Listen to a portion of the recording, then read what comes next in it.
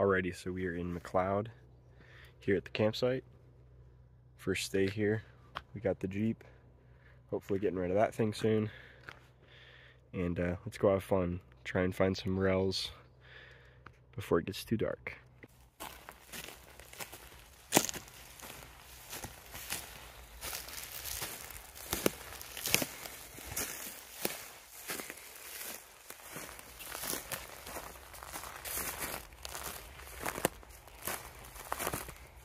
Second day out here in McCloud. I am on Pilgrim Creek Road.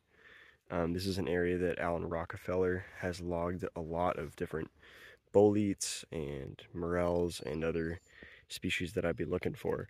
So we're up here. Let's have a good time. First find of the day here.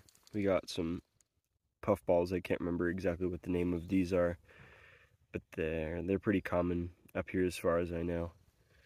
Nothing collectible, but interesting still.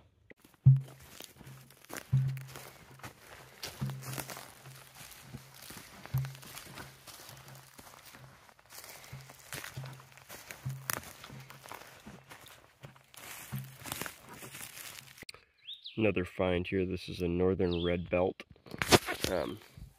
Apparently it's supposed to be good for some stuff like digestion and, I don't know, immune supportive type things, but I'm not going to take it. I'm just going to leave it here. I was not able to film today much, but we've got 4.34 pounds of porcini or spring king bolete. Found these along a creek bed. This one is I don't know about that one. I think that one might have to just get thrown out because it's rough. But the other ones I got, yeah, that one's going to have to go bye-bye. The other ones are pretty solid quality, I would say. They were all found within like the same general area. We're chefing it up. I'm just cooking that small little porcini I found with some snow peas. We're using the Kent's Texas style, but it's kind of a hodgepodge. And my favorite olive oil here. We got the fire rolling and some dogs on. It's gonna be a great night. Do a little taste test here. It's smelling and it's looking pretty good, I'll tell you.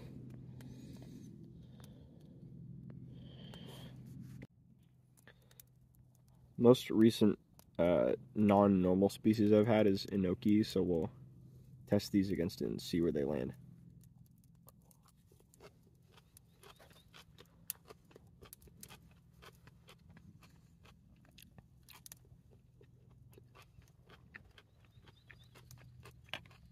Very soft texture.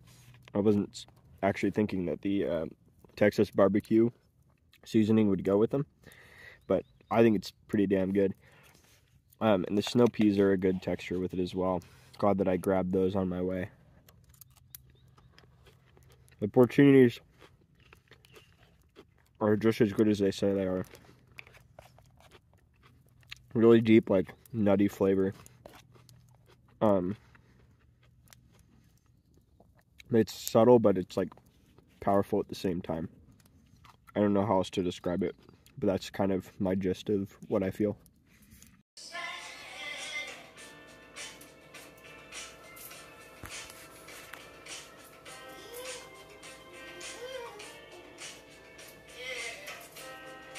Kind of funny, don't you think?